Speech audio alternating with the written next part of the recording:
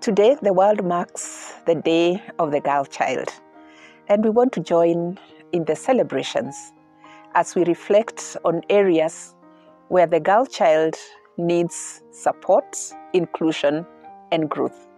The theme for this year's Day of the Girl Child is Girls' Vision for the Future, in recognition of the fact that girls continue to lag behind their male counterparts in very many areas, and therefore they need our support.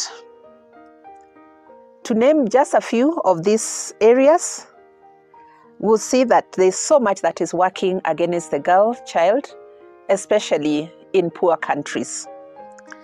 Girls have few or no learning opportunities. Many of them don't even complete primary level education.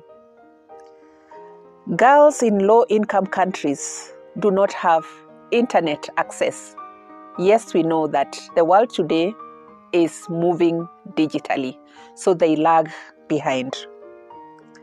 We find that there's a lot of unpaid work for the girl child from as young as 5 years to 14 years.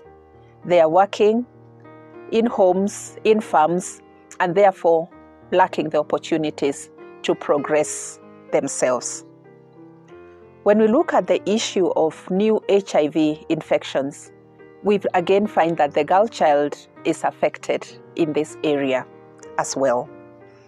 Girls are suffering physical and sexual violence in their homes and even in schools and in other circumstances that they face. And therefore, there's also the risk of child marriage. Again, young girls sometimes being married off to old men and cutting off their hope for the future.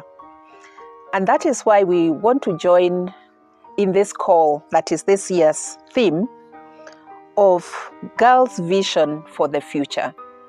That our girls have dreams, they have ambitions, they have goals, they have things that they want to do to make their lives count.